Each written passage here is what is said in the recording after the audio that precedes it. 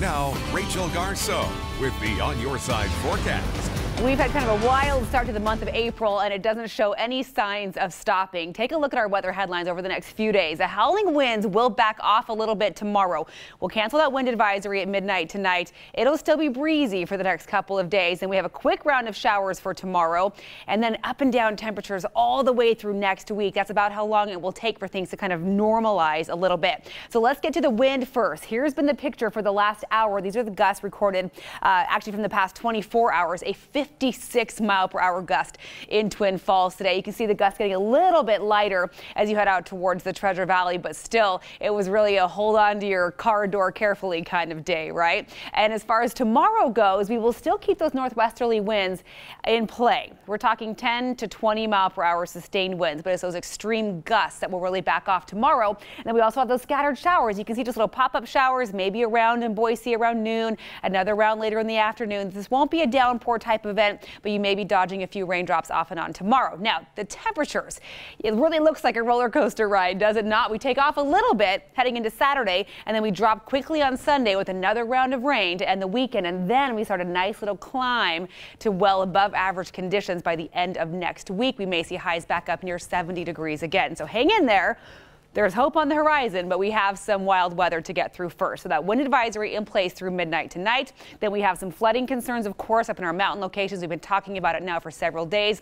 So flood watches in effect for the east central mountains, stretching all the way over into southeastern Idaho. And then we also have a flood warning, which is a step up from a flood watch for Adams County. We're seeing rivers and creeks and streams really spilling their banks and creating some problems there. So if you're headed to the high country in the next couple of days, or if you live there, just plan on some water-covered roadways, creating issues if you are out and about.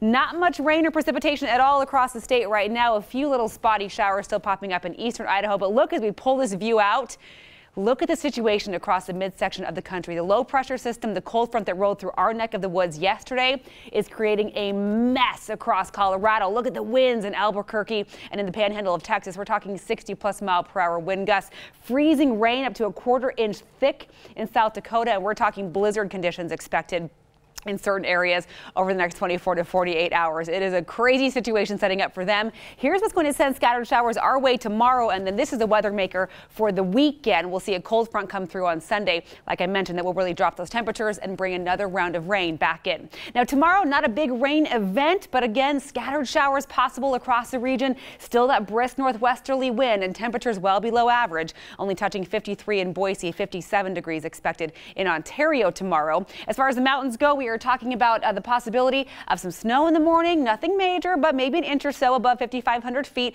We'll see temperatures at 46 for Idaho City, right around 40 the high temperature in the Long Valley, starting off well below freezing. So we may see a light little dusting of snow in places like McCall, Donnelly, and Cascade. A few snow showers possible in Stanley to start the day tomorrow. Sun Valley, a slimmer chance of precipitation. Highs in the mid-40s for the Wood River Valley tomorrow. Magic Valley, you still have a lot of wind ahead of you tomorrow, and cool temperatures 52 degrees with a sprinkle possible in Twin Falls.